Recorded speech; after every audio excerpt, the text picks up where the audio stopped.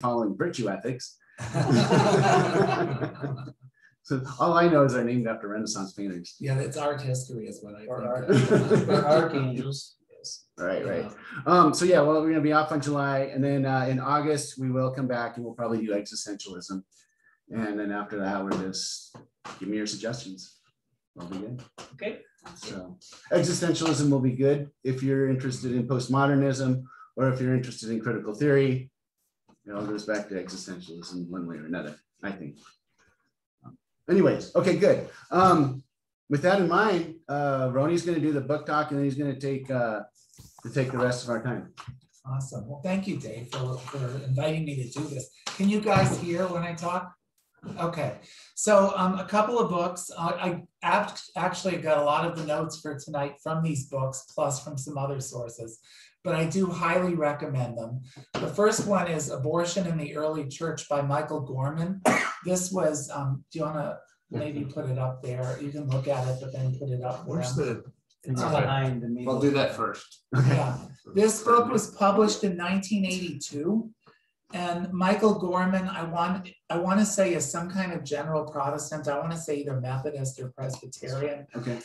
There are theoretically differences between the two, but in the mainline churches, I'm not sure that they still exist. But anyways, he went through and really looked at what pagans, what was going on in the pagan world around the church, how the Jews looked at abortion, and then how the church addressed it. And the vast majority of the book really deals with the first 500 or so years of the church. And it's really fascinating, and it's a page turner. It's a pretty quick read. So that is outstanding. And the complementary volume is from 2008, Dennis DeMorrow.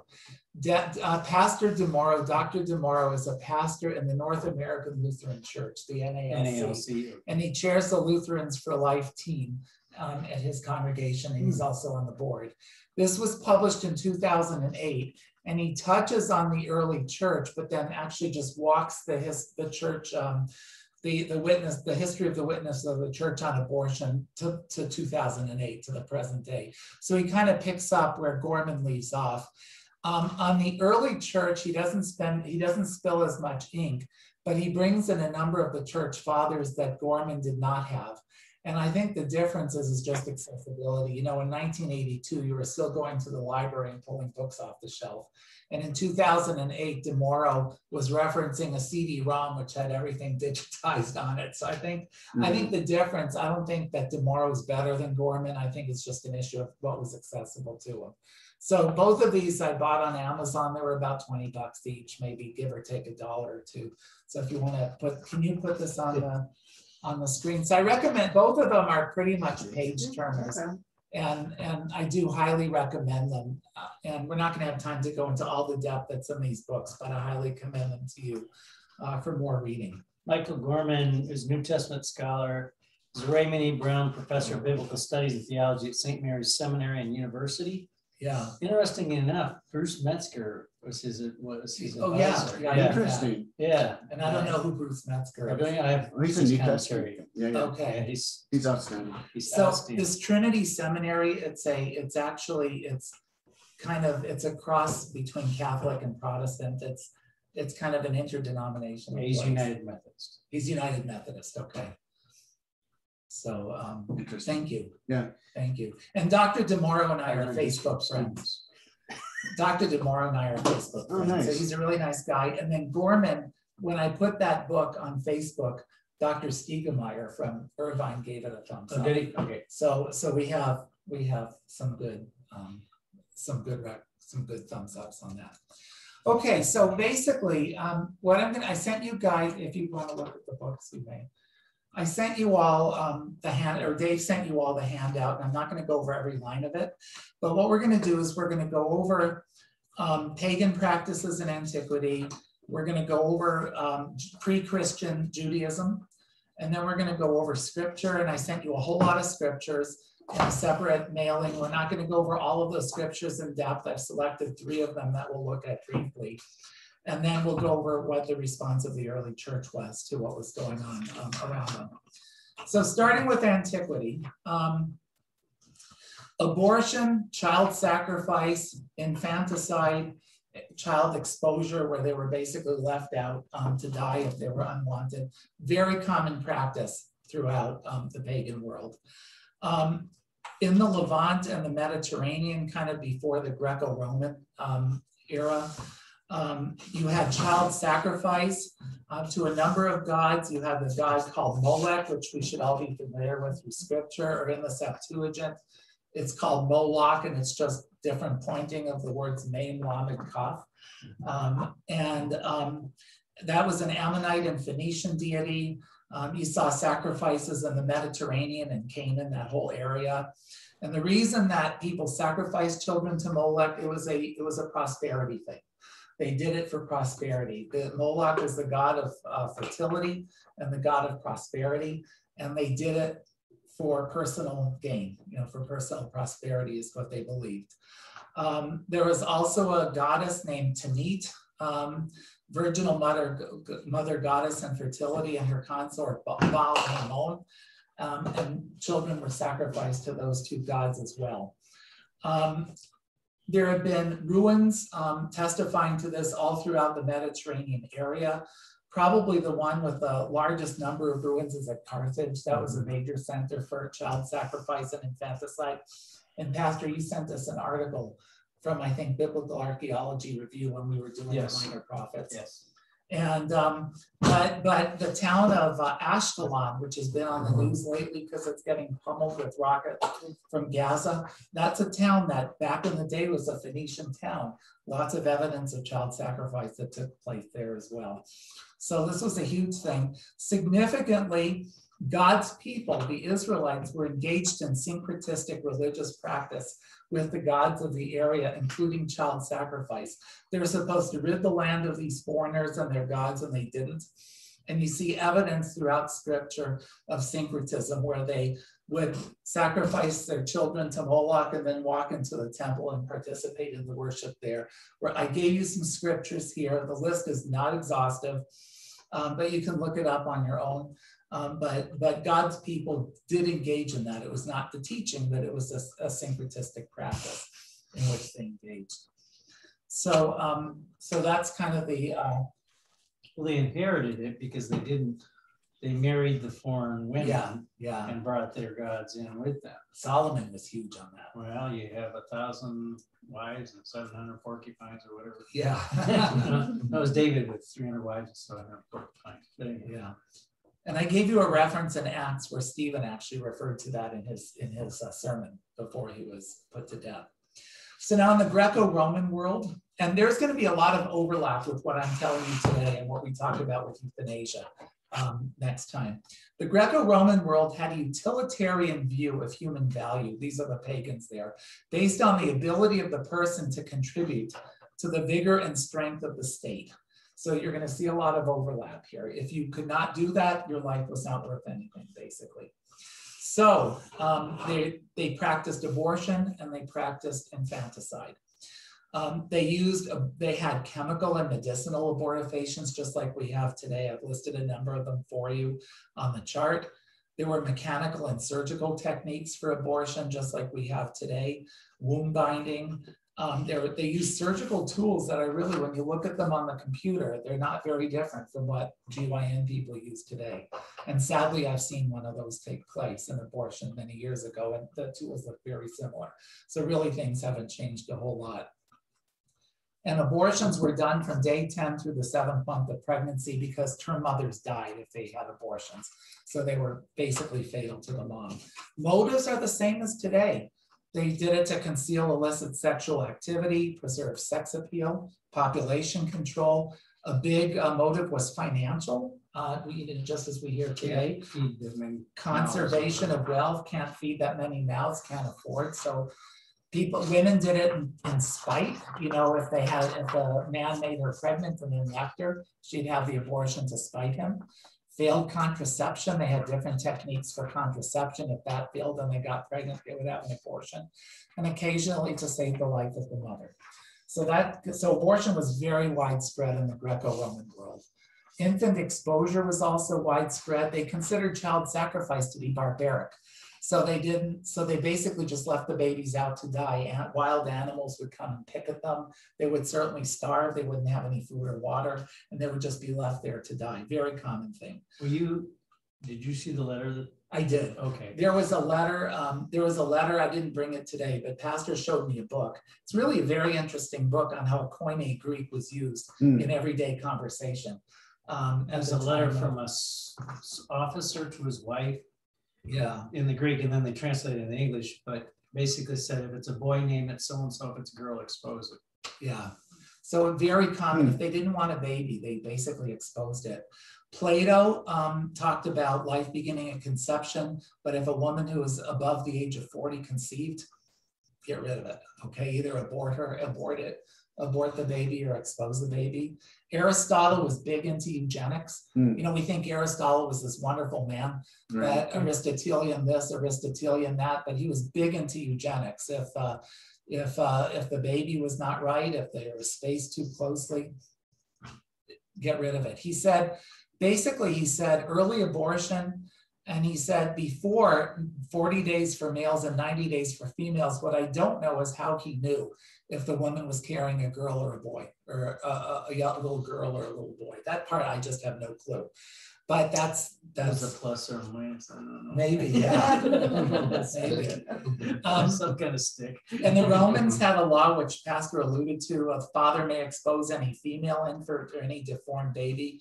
Abortion was discouraged, but no penalty. So sex selective killing of babies that you see in China, you know, killing girls, that's been forever. Women have always gotten the short end of the stick when it comes to abortion. People today talk about women's rights, but the girls were the ones that were killed in preference over the boys when it comes to exposure. Now, there was opposition. Okay, not every pagan was onto the abortion thing. There was plenty of opposition. You've got the Oath of Hippocrates. Nobody really knows who wrote the Oath of Hippocrates. It probably developed over 3 centuries or so. But it basically says, neither will I administer a poison to anybody when asked to do so, nor will I suggest such a course. Similarly, I will not give to a woman a pessary to cause abortion. A pessary is something you stick up the vagina. So it's clearly in the Hippocratic Oath, and the Hippocratic Oath has probably been used more by post-Roman physicians than at the time, but it definitely, or Greek and Roman physicians, but it was there. But there's also evidence that Hippocrates himself did do abortions and also did a little bit of euthanasia. So it's not like he was a saint. Well, he wasn't a believer, so he wasn't a saint, but you know what I mean. He was not perfect in that area either. And the Orphics were opposed to abortion because he thought those who, the souls of the babies who were aborted were doomed to an evil fate. Then you had people like the Stoics and Cicero and Augustus, who thought that abortion was bad for the state. So they were opposed to abortion, not because they thought the baby had any rights, but because they thought it was bad for the father and bad for the state. So really, they were on the right side, but for the wrong reasons. And in the early 3rd century, there were some Roman anti-abortion laws, but again, these focused only on the father and the woman's duties, and on abortion as a bad example. Nothing to do with the rights of the baby or the sanctity of life for the baby. So that's the Greco-Roman. So it seems like most of the Greco-Roman practice was determined by utilitarianism. Absolutely. Either way, either pro or con. Right. Utilitarianism. So now moving on to Judaism. Judaism, what we know about Judaism is derived from the Old Testament and then the Mishnah and Talmud. And the Mishnah and Talmud, they say, is stuff that was scripture, but was passed on not by writing, but by word of mouth. It's oral tradition. So there were multiple schools of Jewish thought, but overall, in fact, the Gorman talks about an Alexandrian school and then a Palestinian school that was divided into a majority and a minority opinion. Doesn't get into Babylonian or any of that stuff. He didn't really address that. So all I left it as multiple schools. Overall, the big picture was abortion in the Jewish world and exposure of infants was totally unacceptable. 3 big reasons that show up in these writings. They felt a duty to populate the earth, which of course is from scripture. And also to ensure Jewish survival and divine presence. Somehow they have this concept that Yahweh's presence, if none of them were there, Yahweh was not present on earth. At least that's how Gorman interprets the writings. But I've never read that. Yeah. It sounds like interpolating the gods of the land theology into the Jewish theology. They also have this idea that when somebody dies, unless you perpetuate their memory, they cease to exist, right? Well, that's Right. modern Judaism. Okay. And it's not. There's three major strains, and I think one of them holds to that. The other two don't. Okay. Yeah. This is Judaism before the advent of before Jesus' incarnation. Okay. I shouldn't say So this is real Judaism, not the fake stuff that. Well, what we have is Pharisaic Judaism. Yeah. Because that's the only ones that were left after the Yeah. Bar Kokhba revolt. All the Sadducees were killed, so all you had left was the Pharisees. So modern Judaism, even the Hasidic Jews come from the Pharisees. Yeah. Yeah. They also believed in the sanctity of life as God's creation, which makes sense. They also had horror at the sight of blood and bloodshed. Well, because the life is in the blood. The life is in the blood. Yeah. So That's in Scripture. Yeah. So Yeah. So there was a majority view. This came out of the Talmud, and there was a majority view. Now, when I talk about majority and minority, I'm just going to I'm going to anticipate a question up front. I don't know if majority is 50.5% versus 49.5%, or if it's like 80-20 or 90-10. I tried to Google it, and I could not get a straight answer. And it may be varied based on the particular position. But majority view was until the birth, the baby was legally considered to be appendage to the mother in Judaism, according to the majority view. If the life of the mother was threatened, abortion was permissible and mandatory even. They said, take the baby out to save the life of the mother. The minority view is interesting, that the baby in the womb is legally a person in his or her own right while in the womb. And in Genesis 9:6, they just put the comma in a different place. The scripture there says, whoever sheds the blood of a man, by man shall his blood be shed. That's how it reads in the English Standard Version. And the two Hebrew words were ha'adam, be'adam, and they move the comma from between ha'adam, be'adam to after be'adam. The prefix be can mean either by or in. So the majority view would read that verse, whoever kills the man, by the man will his blood be shed. The minority view read, whoever kills a man within a man, his blood will be shed. So this is a minority view that took that passage in Genesis. This is in the aftermath of Noah, and the world is going to be repopulated, and this is and they read this as the baby in the womb being a separate person from the mother. So I thought that was very interesting. But Jews never did elective abortions, which and even pagan historians noted that. They said, man, we're doing all these abortions and exposures, and the Jews never do that. So they made notice of this in their histories. Would you guys open Exodus 21, 22 through 25? If you have the Septuagint available, that would be good too.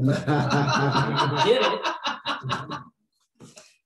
Pastor can read it in Hebrew. The Septuagint would be in Greek, actually. Oh. Let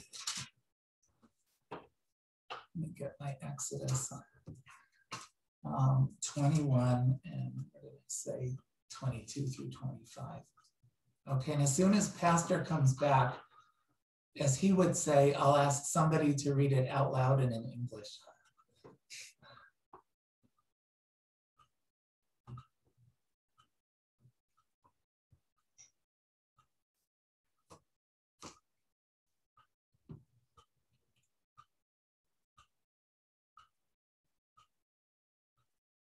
This is really an interesting text, and especially if the Greek comes out.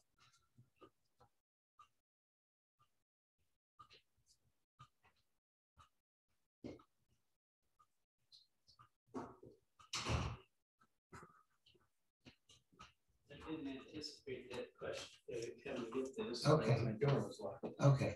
All right. So Kirk, would you read that passage in English? Okay. Exodus 22 through 25. When men strive, Exodus 21. Okay. when men strive together and hit a pregnant woman so that her children come out, but there is no harm, the one who hit her shall surely be fined, as the woman's husband shall impose on him, and he shall pay as the judges determine. But if there is harm, then you shall pay life for life, eye for eye, tooth for tooth, hand for hand, foot for foot, burn for burn, wound for wound, stripe for stripe. Thank you.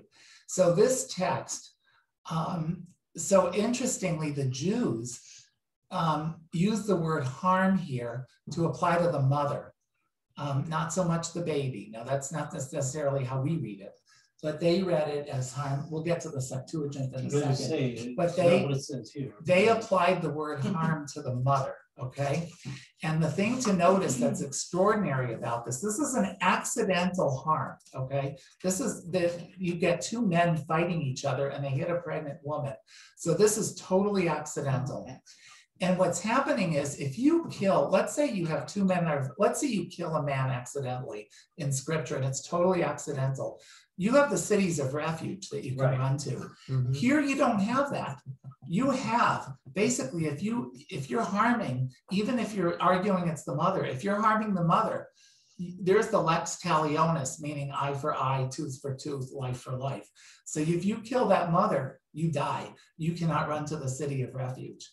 Now, Pastor, can you tell us what the Septuagint says on that? And if two men are going to blows and the woman should have the carrying in gastry and having a child in the womb, and it may come out the child of her not having a out of the economy, out of the economist, I guess imperfectly formed. Yeah, not fully formed. Okay. Then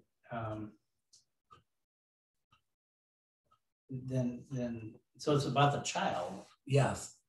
Okay. He shall pay with with whatever valuation, and then it goes through the valuation.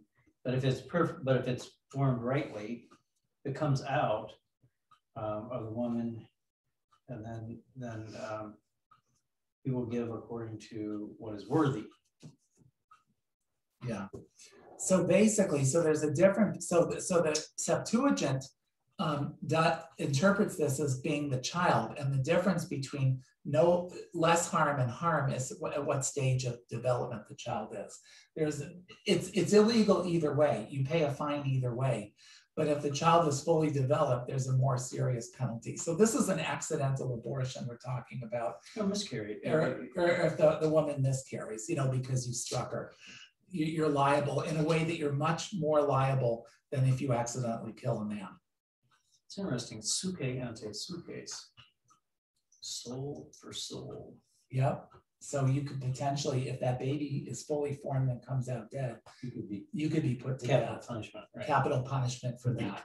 So again, you don't have the cities of refuge. So the value of life is so high that you're basically, if you accidentally kill a pregnant mom and her baby, or if you accidentally kill the baby, the penalty is much more severe than if you accidentally kill another man. I thought that was very interesting. I wonder if that motivated the society to be extra careful around a pregnant woman. Maybe so. Yes, and it also made the horrors of war even more horrific, because when they would go into a conquered area, they'd take the babies and dash them against stones and rip the babies out of the mothers. I mean, the Nazis didn't start this stuff. Yeah. I mean, Yes. so yeah, it has to do with the life potential there. Anyhow, Yeah. So the Jews the are problem is they don't have a lot of grace for this. no. So in our day, if a woman has an abortion, she grasps what she's done. God's forgiveness is for her. It can be declared, or she can be totally forgiven. but they didn't really have a concept of that. You had the sacrifice, but you never knew if that was enough. You know, you sacrificed in hope that on the coming sacrifice, Yeah. but we have the surety that Christ's death covered over all sin. Yeah. So the Jews are actually very close in practice to where we are. And if you hear even modern people like Ben Shapiro, he gave a talk at the March for Life a few years ago. It was, I mean, in the public square, there that rabbi that testified on the same panel as President Harrison before Congress a number of years ago on the abortifacients. I mean, they're very close in practice to us, just their underlying understanding is extremely flaky. So if I was in Congress testifying and Ben Shapiro was sitting next to me, I'd be happy to have him, but I would not invite an Orthodox Jew into the church to talk about life issues to a church convocation. Unless he was willing to, or she was willing to hear the other side. Yeah. I would, okay, let's just say that I would not let that be the last word. Right. Yeah, I would not let that be the last word. So that's kind of all the non-Christian stuff. I gave you, I'm not going to go through all of these scripture verses that I sent out, and all of these are not exhaustive. I'm starting to use that just be aware, because I gave one of those hymn studies once, and somebody came up and said, "Why didn't you pick this verse?" And blah, blah. So I'm just saying up front, this is not exhaustive. More than you do about something. That's right. This is not exhaustive. So anyways, the first thing I wanted to talk about was just the very language of scripture. And I put this on the board. I don't know if you guys can see the board even at home. You probably cannot see what's written. Can you read it from home? The board? First row for sure, yep. Want to bring it around? Get down here. It'll bring it a little bit farther. I don't know if that helps. Steve said he could see it. Can you see it now, Steve? Probably easier before. Top one's Raham, Brephos, Yeah. and Pharma. It was Yeah. easier before for me. It was easier before. Let me move it down. Okay. So a couple of words, the pharmacos we'll get to in a minute. He's gonna knock you both over. But so just if you look at the Old Testament, again, these are not exhaustive examples, but this three-letter, this root, this is the same root for the word womb and for the word compassion. So the word womb and the word compassion come from the same root. And the difference is how you point it, Raham or Rechem. Rechem would be womb and Raham would be compassion. And it's the exact same word, basically. So, so whenever you think about a woman's womb, you're talking about compassion, you know, on the baby inside, okay? And then on the Greek side, again, these are just examples, but scripture is loaded with this stuff. This is what I love about looking at the languages, is that there's so much theology that gets lost in the English. There's so much information that gets lost. Guy gives you footnotes. The word brephos is used to, it's the word used like the word fetus has traditionally been used in Latin. It's a word that refers to babies in the womb and babies who are newly born. Infants. So there is no distinction in the wording between whether that person is in the womb or has emerged from the womb. Is that true of modern Greek? I don't know. Do you know I modern? know modern Greek. I can read it, Okay. but I don't know what their constructs are. My guess is the pro-deaf people in Athens have invented a different word, but I don't know about that. And actually what I found is, even though this is not the case in scripture, the word teknon is used in the Didache to refer to an infant and Child about two. Yeah. So anyway, so that's just a little bit of linguistic stuff that I have found in scripture. Well, pharmakeia. We'll get to that in a I second. was gonna say. Yeah, I'm going to get to that actually in about Everybody 2 knows minutes. a pharmacist, I'll tell you what they really are. Yeah, exactly. I did think about that. Yeah. Okay. So I gave you scriptures under a number of different headings. I'm not going to go through them right now, but the overview, the point that, and I gave you a few catechism readings too.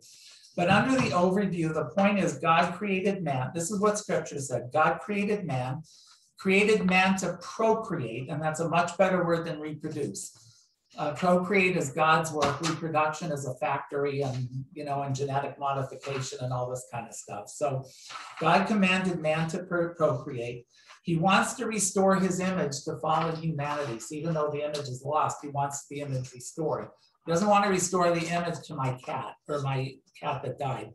He wants to restore the image to humanity. But if the kitty's necessary for your eternal happiness, you'll see it in your Yes.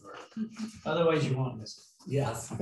God commands man not to kill, but sacrificially love his neighbor. And the Hebrew word that I read, both in Exodus and Deuteronomy, refers, in addition to I'm going to kill you, premeditated murder, refers also to accidental killing. Ratzah. Different than, yes. Yeah. Yeah. So that's the overview. Overview, God wants life, not death. Under weakness, and this is relevant for life issues, Jesus became weak to defeat death and effect salvation. He did so for all, regardless of personal attributes. So he died for the little baby with trisomy 21, Down syndrome. He died for babies with bad cerebral palsy. The weak are indispensable members of the body of Christ. And this is written in 1st or 2nd Corinthians, one of those passages that I listed.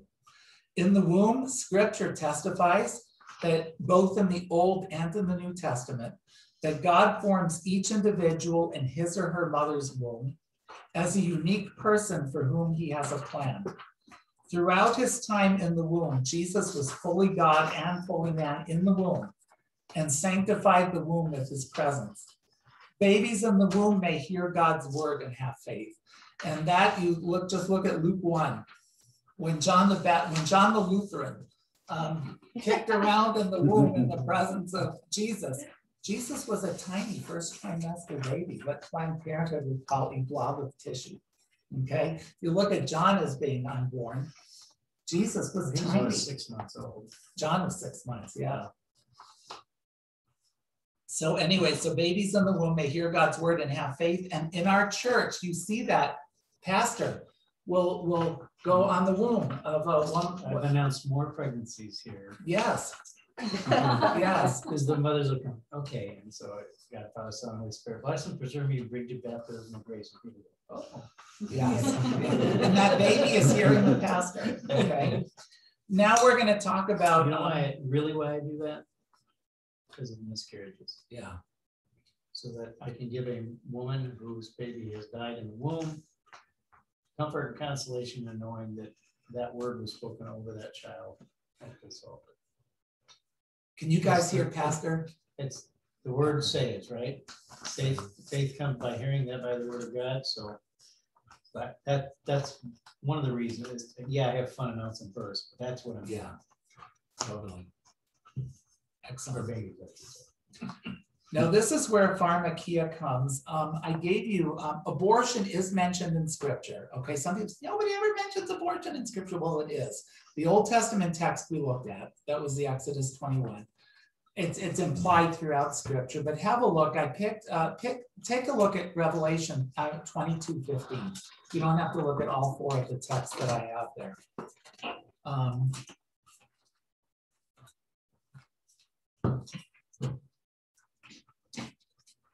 22:15. That's at the end. Mentions dogs. Yeah. So would you like to read it, Christine? Sure. Outside are the dogs, those who practice magic arts, the sexually immoral, the murderers, the idolaters, and everyone who loves and practices falsehood. Thanks. So that, what did you have before the sexually immoral? Who practice what? The dogs who practice magic arts. Magic arts. Okay, and that is also in the ESV, they use the word sorcery. The Greek word there is one of the derivations of pharmakia. That's what I put down. That's the last of the Greek words that I have on the board, pharmakia. That's where the word pharmacist comes from. And that is a wide, the number of drugs that fall under sorcery or pharmakia is wide. So stuff like LSD, marijuana, you know, that kind of puts you in a higher level, in a kind of mind-altering drugs. Those are considered in the sorcery drugs of pharmakia. But prominent in those drugs are the drugs that induce abortion. And specifically when the Greek was used in other texts referring to abortion, pharmakia was used. So these are clearly within pharmakia are drugs used to induce abortion. And if you look at that passage again in Revelation, the word for sorcery is very closely linked to the word for sexual immorality. And that's true of all the Revelation texts. In Galatians text, it's removed just a smidge. but it's basically in the same, it's in the same verse. So people who have discussed this, like Dr. DeMoro spills a lot of ink on that, as does Gorman, as does Dr. Gorman, about the link and the thought that sorcery is referring, at least in part, to drugs that are inducing abortion. I have to read that. It's almost a stretch. Okay. I mean, pharmacopoeia has to do with any kind of drugs that were not beneficial. Yeah. So I could see that, but linking, so you got oikunes, kai hoi pharmakoi, kai hoi pornoi, kai ho phones, kai ho. So you have the kais, which are the markers. Yeah. So you don't have it,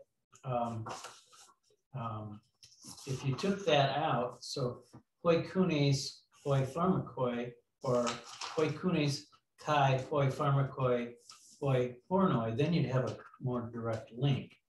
This appears to be catching all of those who are not holding to the one true faith, because just before you've got,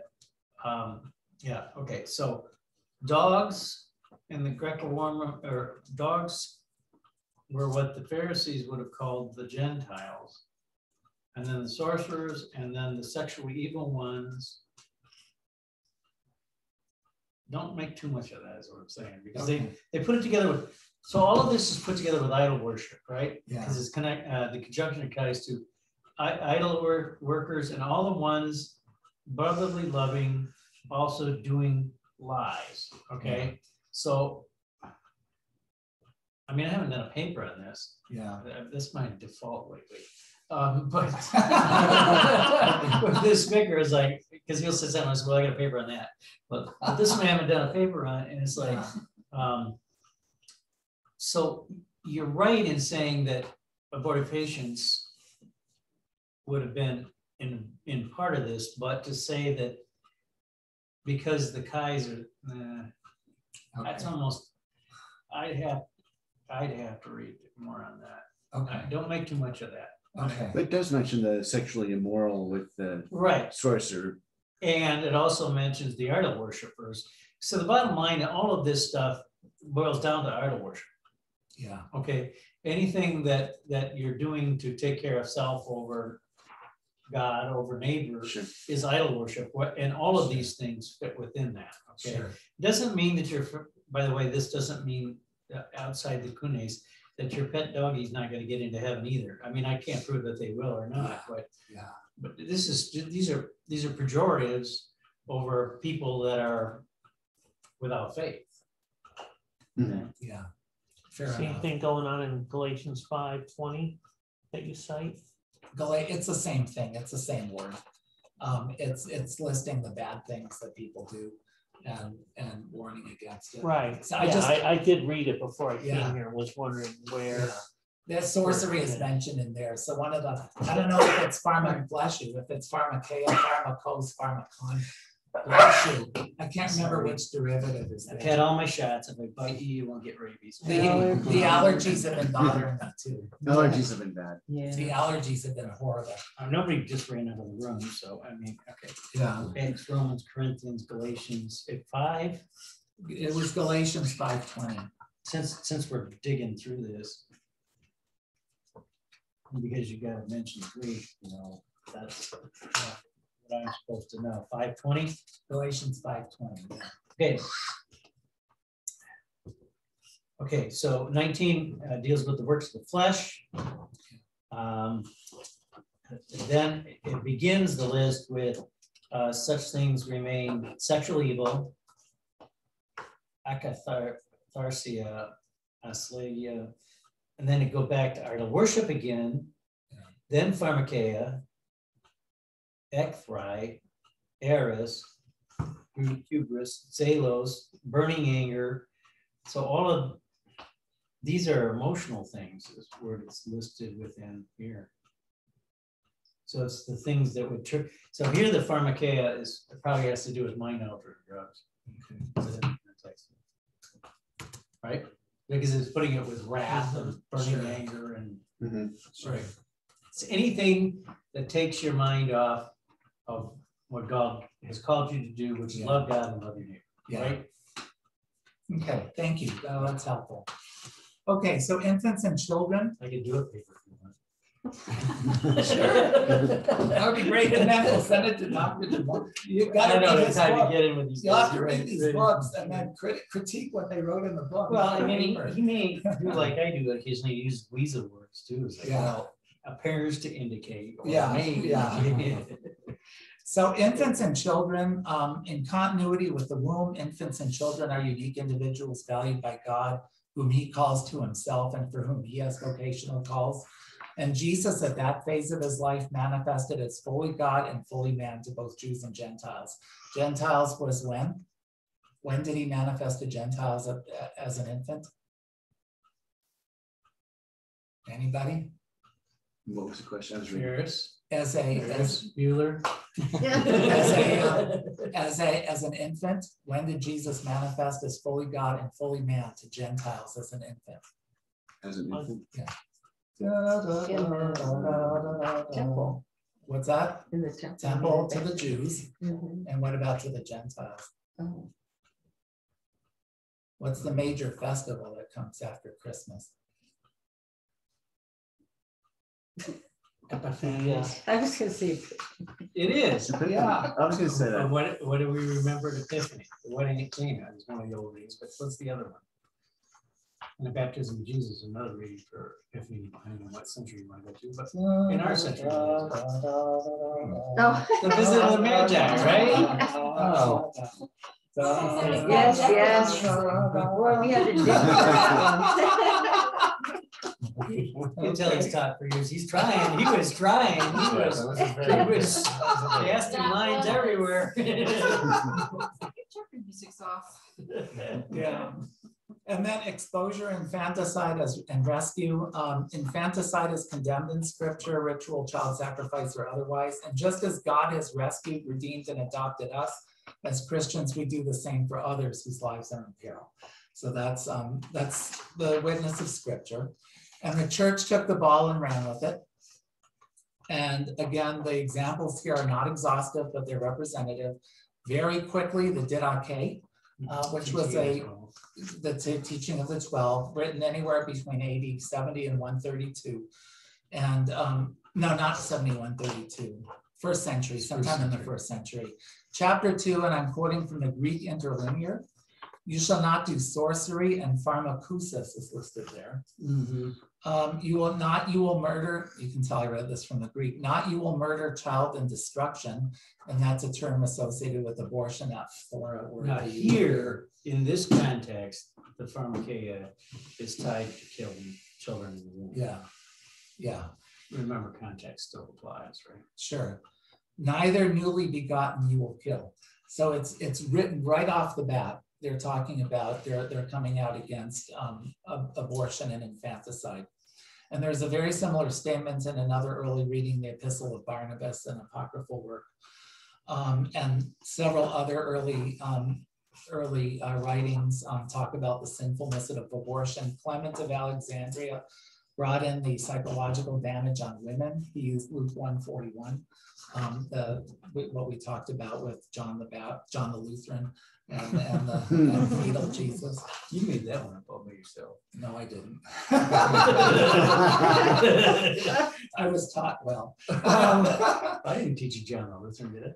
Oh, yes. Oh, did Many times you have said that. I said he was Lutheran. I didn't call him John the Lutheran. Anyways, the other thing that's very interesting is the pro-life proclamation against abortion was actually used in defense of the Christian church, because the church was accused of cannibalism, right? With a communion. And they said, guys, how can we possibly be eating people when we won't even abort our own babies or expose them? Yeah, at one point, the charge was that they baked the babies into bread and then cut the bread and ate that. They didn't understand communion. Yeah. And so that was the pagan charge. I can't remember if that's in Justin Martyr or where I read that. Yeah. And Tertullian came out and specifically said the fetus is a human being, even from fertilization, is his own person, although dependent on the mother. And again, unlike the pagans and the majority of the Jews who considered the baby a part of the mother. And then as time moved on, there were Christians who started adopting the pagan practices of abortion and exposure. So people within the church who did it, just like the Israelites were doing in Canaan with the gods there. And they were strongly condemned. You know, the condemnations were very, very fierce. And the penalties for women having an abortion were pretty severe. So, the Synod of Elvira prescribed excommunication until the lady was on her deathbed. Nobody did it. Elvira. Yeah. And the Council of Ankara, which is now Ankara in Turkey, prescribed a minimum 10-year excommunication and penance. Now we can argue whether those penalties, I would say, you know, with repentance and confession and absolution, communion should have been restored. The point is they took this really seriously. So I'm not defending the penalties, I'm more just saying how seriously they took it. The Emperor of Rome, under the influence of Basil of Caesarea, possibly outlawed abortion and infanticide throughout the Roman Empire. And this witness has been consistent. The witness, the pro-life witness of the church, the opposition to abortion exposure has been consistent throughout church history. I gave you a quote there from Luther on Genesis 25, how great therefore the wickedness of human nature is, how many girls there are who prevent conception and kill and expel tender fetuses, although procreation is the work of God.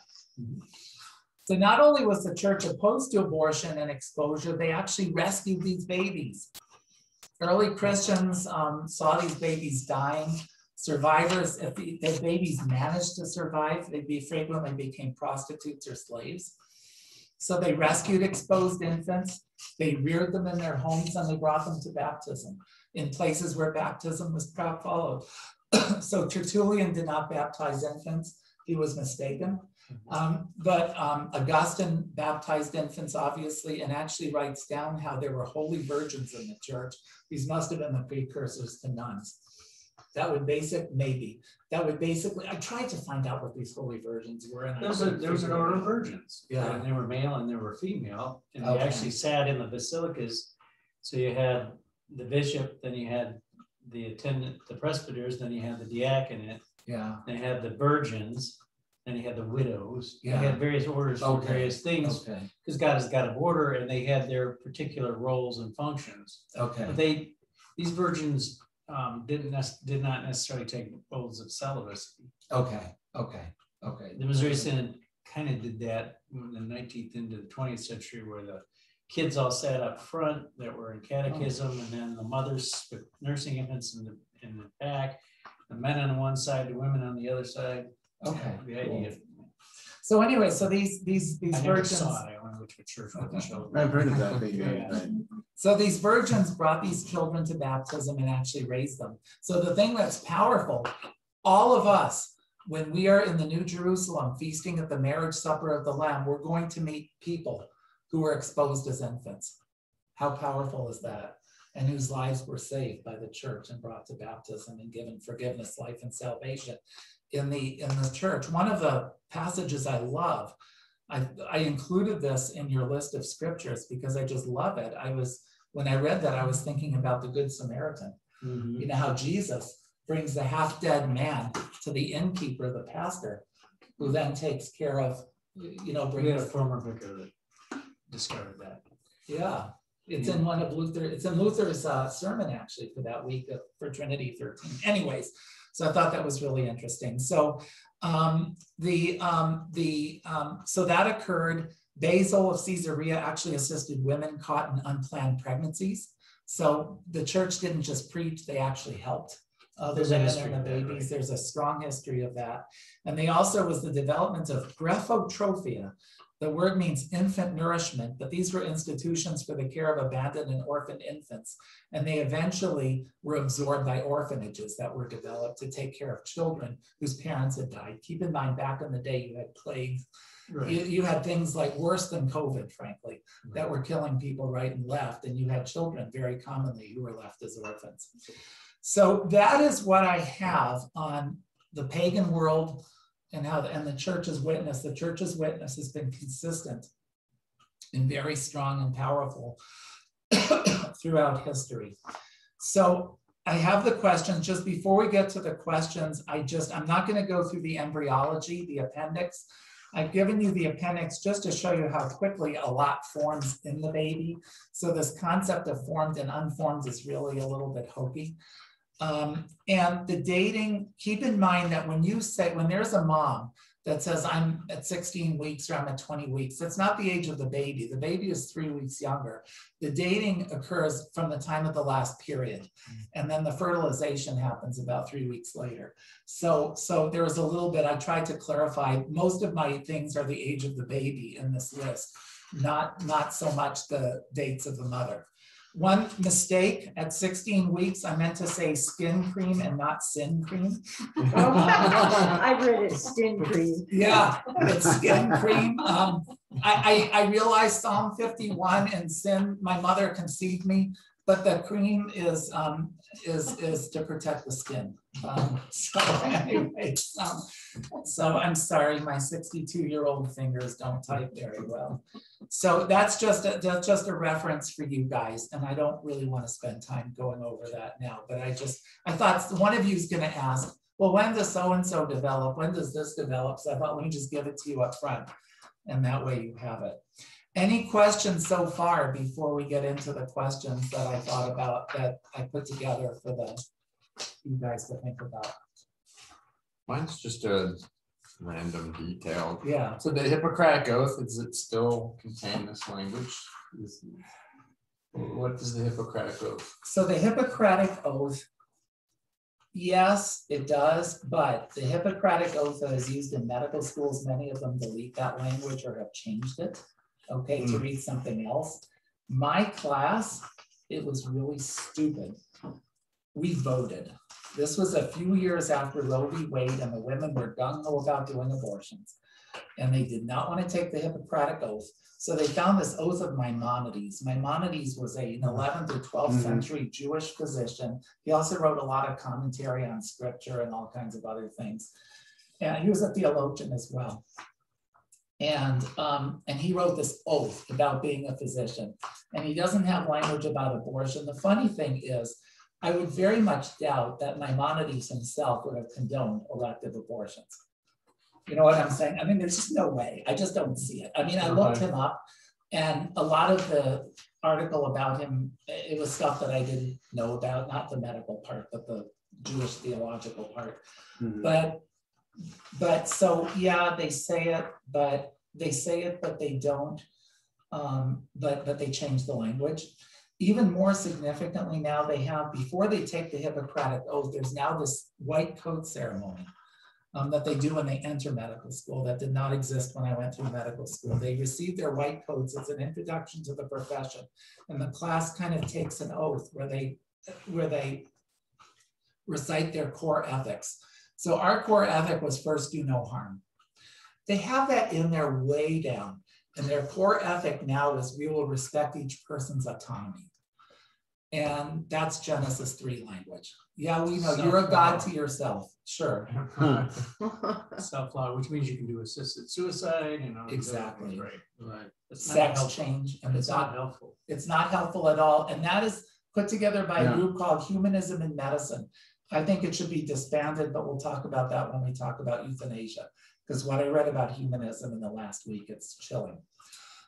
But that's a long answer to your question. Yeah. I was under the impression they don't even say that oath, the Hippocratic Oath anymore. It's been forever since I've been to a med school graduation. The last time I went, they said something, the Hippocratic Oath, but they had changed a lot of the language. So, yeah. Okay, so question on the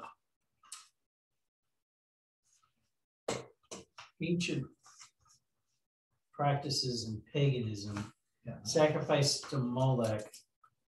Do they treat that in any depth in terms of, for you say it's for prosperity, but was it more for to show the god by giving up the child that you wanted a fertile land, or Do they get into that? Those books did not get into that. Okay. I read it in a separate paper Okay. because I was looking up, though they did not address Molech, but I wanted to bring it in because Sure, a lot because of it shows up in scripture. because it shows up and it shows up in scripture. So I can email you the article. It's just, well, I've read something similar, but I didn't know if they got into it in there. So it's almost like, okay, I want successful harvest, so I'm gonna kill my child, which could help harvest the harvest. Yeah. I mean, something missing here. I mean, it's a little different than the temple prostitution where you showed to God what you wanted by sex with a prostitute, but I don't get it. I don't get it either. And then one of the other things that came up is in another discussion somewhere else, I complained about having my tax dollars going to pay for abortion. And somebody asked, well, didn't they do that in the old, in the Roman Empire? And somebody else has just done an article on it. No, it was never paid for by the state. Interesting. The state didn't take care of healthcare. They didn't take care of any of that. No, Yeah, that was no, up you to had to do it on your own. So it wasn't just abortion. They just didn't pay for anything. And a lot of people, Can we go back? a lot of people, So they do- paid for the pleasure barges for the emperor. Yeah. And they- a lot of women wrapped their own wombs and tried to expel the babies that way, because I mean, it was cheap, you know? Huh. So question, guys, what parallels do you all see between current practices and trends in abortion and infanticide in the past? And how would you theologically characterize abortion and infanticide? What kind of parallels do you see between what's going on today and what I've described? Well, it's an attack on the image of God, though, right?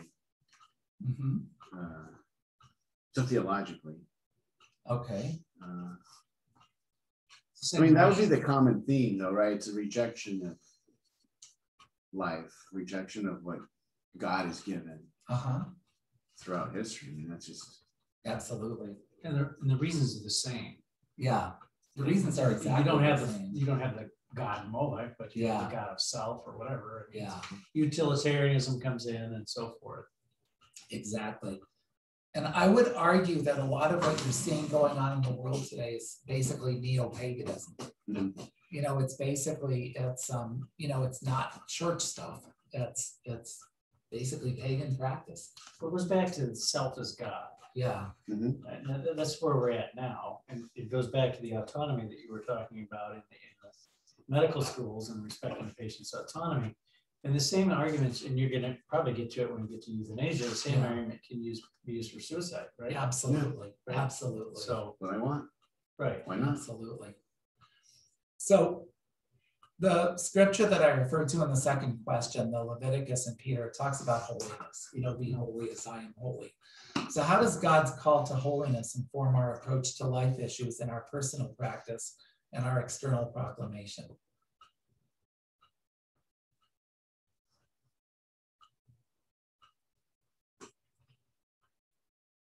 Well, what is it to be holy?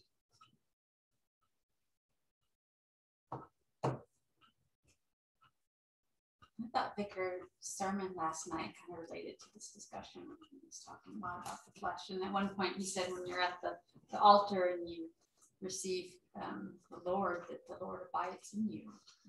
So being holy is being one with God, being in the presence of God. Well, how do we do that? By God's grace, right? So we confess our sins, receive forgiveness. So in terms of holiness, in terms of life issues, we look at ourselves and our own attitudes or our own actions. If we find that they're against God's word, we confess our sins, we receive forgiveness. That Christ died to bring us forgiveness, so we're declared holy. So that's, you know, it's not an excuse to do what I want so I can just ask for forgiveness. But when I do fall, I have the opportunity to be forgiven and to be restored. And then, you know, like Jesus said to the woman caught in adultery, who's there to condemn you?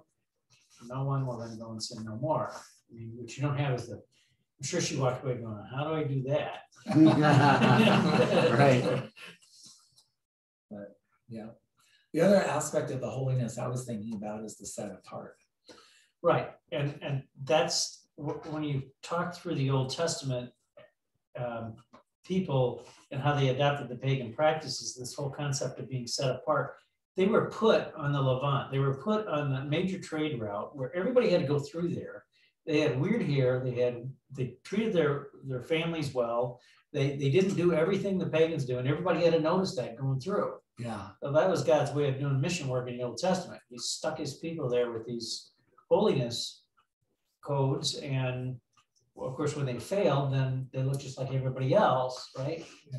And so when it comes to us in the church, you know, we can never be, people outside the church tend to think we're holier than thou, but we recognize what we are, which is sinners, and receive forgiveness. But we're still put where we're put so that people can see that there is an alternative to me. Exactly. Right? Exactly. So what are the historic precedents to so-called pro-choice Christianity, which you see in groups like the Religious Coalition for Reproductive Choice? And actually you see abortion as official doctrine in mainline denominations, and DeMoro goes through a lot of that in his book. And how would you characterize this sad development? So what are the historic precedents to pro-choice Christianity? Neo-Orthodox, the guys who gave up the inerrancy of the scripture. Okay. Or are you thinking about it in terms of What kind of- syncretism? Of Yes, that's what I was Oh, okay. thinking about. I thought we were like 20th century. Yeah. Okay. No, I was going back to the syncretism of the Jews in the Promised Land, you know, where they were A sacrificing. combination of the children. worship practices of the Yeah. people around. And Oh, they right, were right. sacrificing their babies and then going into the temple and participating in the worship. And that's basically what you're seeing with pro-choice Christianity today. And how would you respond to calls for abortion in cases of a diagnosed disability in the baby? Oh my God, this baby just had a amniocentesis and has this god-awful diagnosis, may not even live, you know, for many weeks after birth, or may end up with trisomy 21, Down syndrome. You go to places like Iceland, the Netherlands, the whole population, you don't have a baby born with Down syndrome anymore because they're all being killed in the womb. In the United States, the numbers born have been reduced. The birth incidence of cystic fibrosis now is a lot lower than it was when I was a pulmonary fellow, because they're getting aborted. They're making the diagnosis and they're getting aborted. How would you respond to calls for abortion? But the baby's gonna suffer, the baby. How would you respond to that? We all suffer. Yeah, Right, and God can bring good out of suffering, and the having worked with I got a Mennonite friend, and they have the Sunshine Children's Home, because Mennonites, there's a lot of inbreeding among the Amish and the Mennonite people. So they had a lot of cases of hydrocephalia and so forth. And they had these kids in a home, and it was like, you went in and saw these kids, they were being loved and they were being taken care of. And so it gave people an opportunity to share God's love. I mean, I would come at it, and it sounds kind of emotional, but I would come at it from this standpoint. I mean, God bless you if you ever have to put your arms around a woman who realizes what has happened to her when the child has died. I mean, to be, yes, you give God's comfort, but they can't get it back. And the ache and the pain that goes with that. My first experience was that actually in college with a young woman who just, when she realized she just broke apart. I had no skills. I just, you know, I told you, Yeah. you know, we talked her through it and talked about God's forgiveness, but man, why even let a woman go through that if you can, you know? Is that good? I mean, it's tough enough dealing. I mean, we do funerals for miscarriages here. Okay, I mean that's tough too. But if you can avoid that kind of pain, and even if the child is special needs, well, it's okay. If you really want to know, ask Sally and Victor. You see Sammy put the candles out. You know, they knew. Yeah. Sammy in my class, this does not leave the, well, that one child in my class, I won't identify him. I was in the Sunday school class and he was in there, and I had my students, and we came across the concept of incense. And I said, what does incense mean? What does it signify? And none of the kids knew. And he jumped up and started singing, let my prayer rise before you as incense. I'm like, bingo. Yeah. So again, Yeah. What about, like, I have a niece who, when she was pregnant, they somehow figured out that the baby was gonna have spina bifida. Mhm. And so they did this really experimental surgery where they In the literally womb, took yeah. it out. Yes, you know, yes. And so that was life-threatening to do that surgery. Right. Do you do that, or do you just let the baby be born how it's born, or? That's a tough. Well, It's a tough was that one. the first time that was ever tried?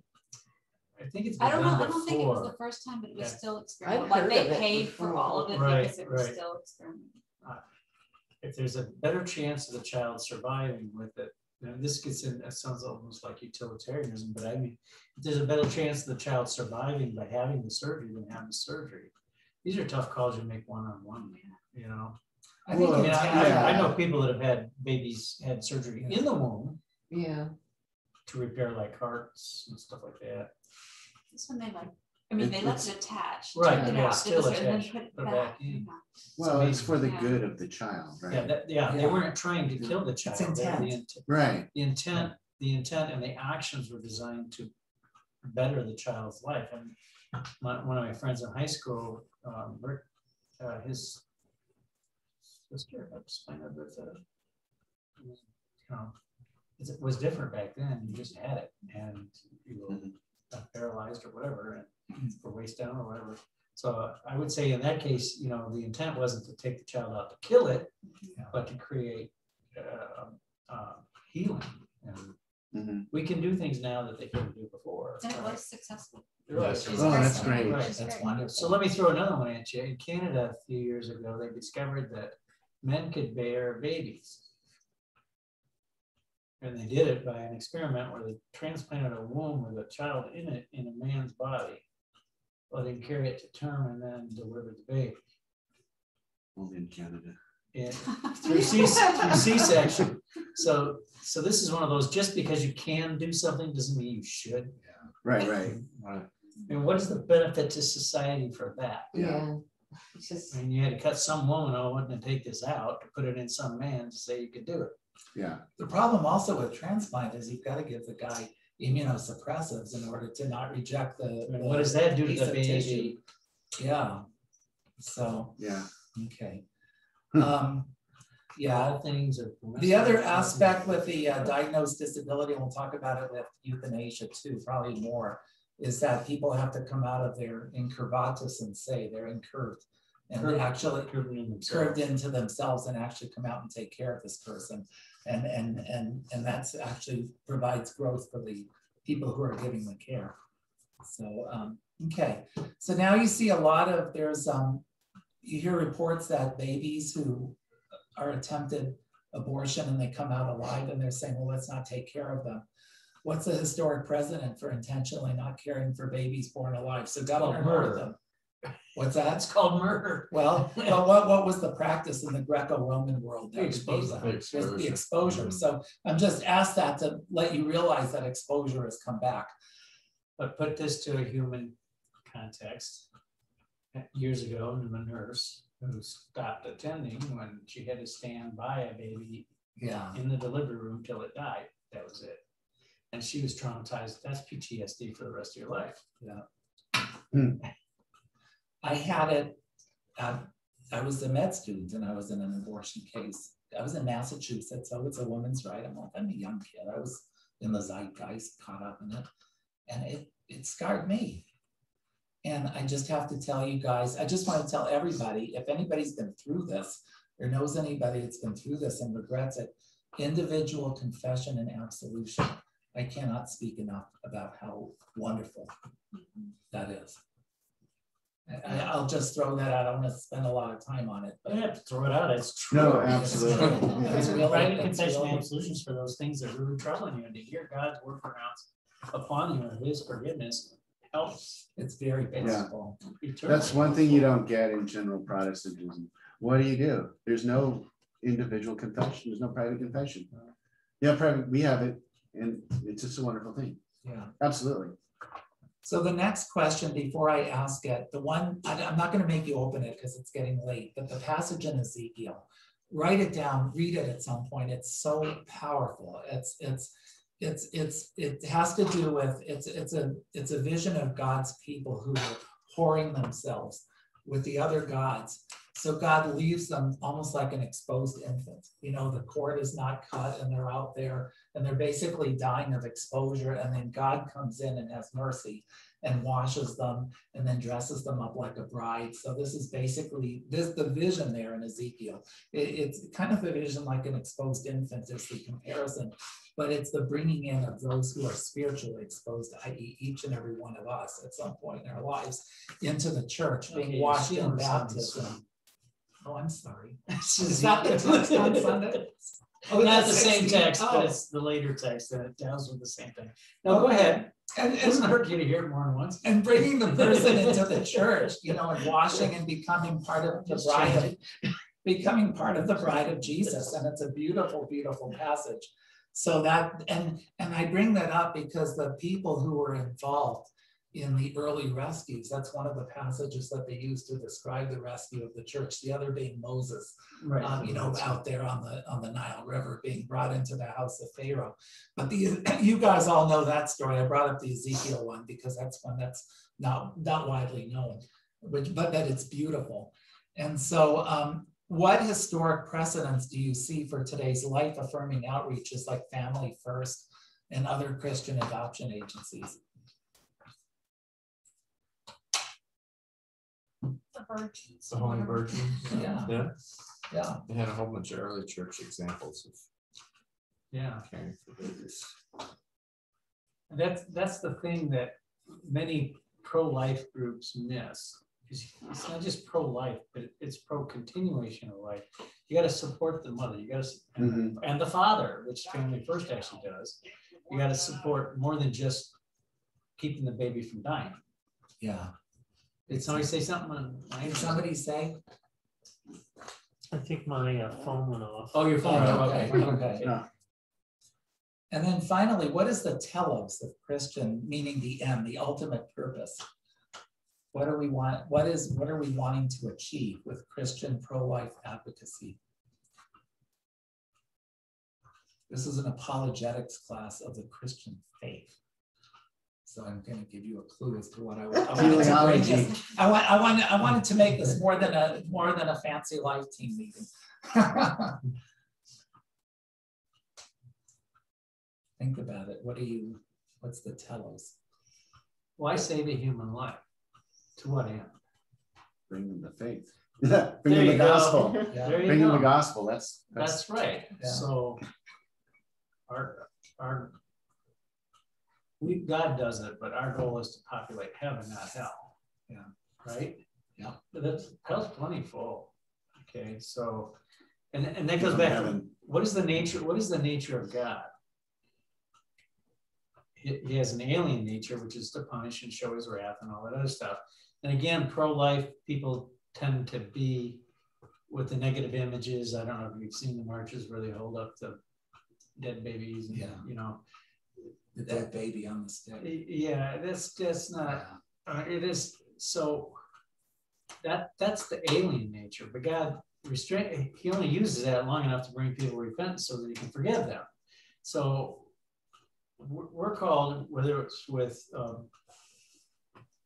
preborn or at the end of life, to show God's mercy and his grace for people.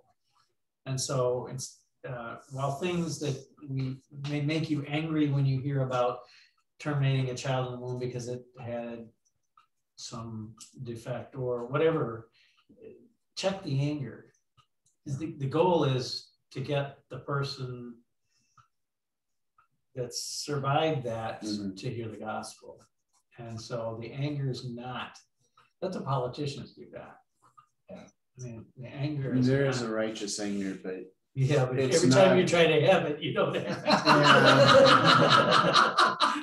Right? Yeah. You ever try to be righteously angry at something? Yeah, how long does that last? right. Until you just go into full wrath, right? We want to bring them it's a forgivable sin. Bingo. Yeah. And so many people that have dealt with this don't hear that. They hear it's wrong. Okay, that's fine. Right. But you can't just end with it's wrong. You got to end with, and God can make it right. Now, if you take the Reformed view, this is a discussion we had around lunch table at Trinity, a bunch of doctoral students, right? And the one guy, we were talking about life and heaven and being full. And he's, the guy, Southern Baptist guy from South Africa, is American, but he's in South Africa. So I think heaven's got a lot more people in it than we know. Okay, I'm Lutheran. Okay, what does that mean? What does this Because, mean? you know, all the aborted babies that were predestined to be saved.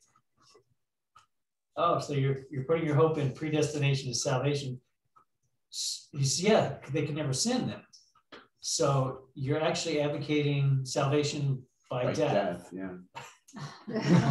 Right? If that is your argument, Kill them all. Kill them all, because then the ones that are predestined to go to heaven are going to heaven anyhow. And the ones that are predestined to go to hell, they're going to hell anyhow. So just kill them all. That's Reformed evangelism. Transparent. You sound like a repentant reformer. Yeah. So, yeah, and I mean, there are other pro-life groups. I mean, you have secular pro-life groups. Yes. You've got, not every secular person is pro-death. You've got Jewish pro-life groups, you've got gay pro-life groups. But again, what distinguishes us is that we pray that God will use us and people will come to the font and then to the altar. We actually have associated with this church a woman who was one of the two co-founders of Feminists for Life. Huh. Oh, yes. You know her. I don't think I've met her actually, but I had gotten emails. from Emails, her. yes. That's Yeah. She's Christian, she's Lutheran, but she Yeah. started Feminists for Life. Yeah. But she no longer holds that, correct? Or no? She holds to Christian feminism, which is basically biblical feminism, which is everybody's created in the image of God, so let's treat each other nice. The original feminists were people who were pro-life. Hmm. The original feminists. Like, Yeah, she's nowhere near what the movement is now. yeah. So anyways, well, good. So that's basically, what we have from the abortion end. Now you had sent out an article too. Yeah. I did. That was just more of a general overview, discussing basically both. Well, it talks about basically the sanctity of life itself and how we're not really autonomous. If we belong to Christ, we're not autonomous. Therefore, our body, we can't just do whatever we want with our bodies, right? And he applies that to abortion, sexual ethics, and then euthanasia. Yeah. So it was just more of a general. And some of what he talked about will come up for sure under euthanasia. Yeah, he makes the interesting. I mean, just to talk about what we're going to talk about a little bit next time. Yeah. He talks about the passage in Acts where the deacons were to give. Yeah. Apparently food was being withheld from the widows. Right. And then from the deacons, The said, seven go were feed chosen them. to feed them because the apostles would spend time with prayer and the prayers and the ministry and the studying of the word. It was thought-provoking when he brought up people asserting they can do as they please so long as they don't harm anyone else. Good argument. Yeah. Yeah. Very good argument. Yeah. Yeah. Well, what if, what about God? Are you including God in anyone else? I thought that was pretty clever. Right. And he makes a thing, talks about, where is it? I know, yeah. He talks about, well, I don't know. When it's an interesting, it's a harmful, it's a harmless sin or harmless act, like suicide. So what is the satanic lie behind all of this?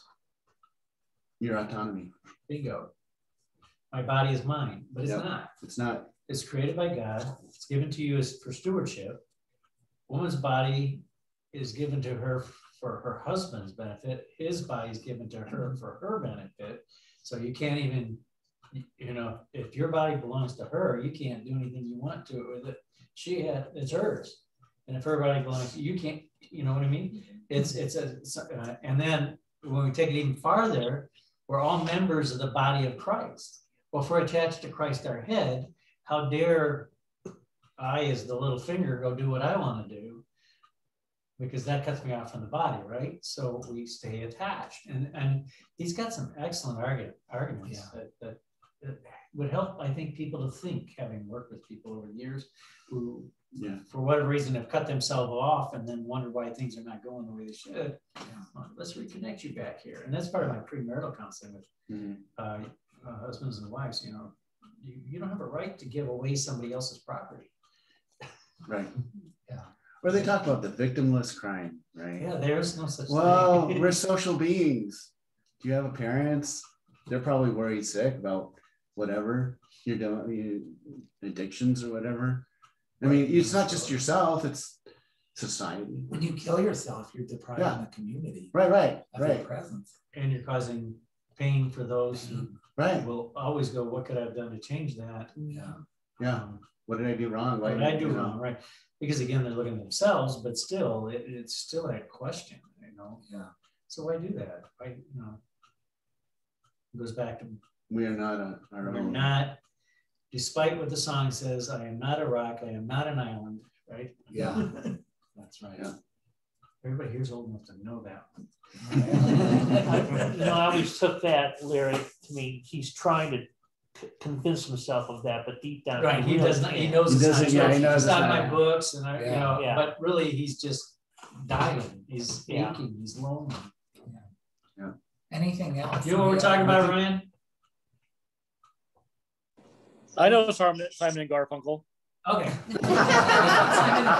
Yeah. Oh, okay. I knew that song, but I didn't know. Winter's day. Yeah. On a deep and dark. Any other thoughts? Can I those two prayers? Let's finish with those. Absolutely. I have two prayers from the Pastoral Care Companion. This is what, when pastor goes into your house or the hospital when you're sick or when a deacon comes, this is the book that they bring with them, the book. And I found a prayer, two prayers I'd like us all to, or I'll read them and then we can pray them. One is when a mother is considering an abortion, and the other is for the comfort of one who has undergone an abortion. And I think these will be a nice coda to our session this evening. So let us pray. God of all grace, out of fatherly divine goodness and mercy, you have given us life and commanded us not to hurt or harm our neighbor in his body. Teach us to care for all unborn children whom you have created in your image. Grant your grace to all mothers, that by your word and spirit, they may live according to your will and have the courage to nurture and cherish their children. Surround them with those who will rejoice in their children and provide for their needs of body and soul. Through Jesus Christ, your Son, our Lord, who lives and reigns with you in the Holy Spirit, one God, now and forever. Amen. Amen. Gracious Father in heaven, look with mercy on your daughters who suffer the shame of abortion. For the sake of Christ Jesus, our Savior, forgive them all their sins and remove all feelings of guilt and despair. Protect them from the accusing voices of others and the accusations from within. By your Spirit, increase their faith that they may entrust themselves and their children into your fatherly hands. Through Jesus Christ, your Son, our Lord, who lives and reigns with you in the Holy Spirit, one God, now and forever. Amen. Amen. All right. Thank you. Thank you, everyone. Thank you, everybody. Thank you. Thank you. Thank you. Outstanding. You guys have an awesome weekend. Next time I learn about you, really should.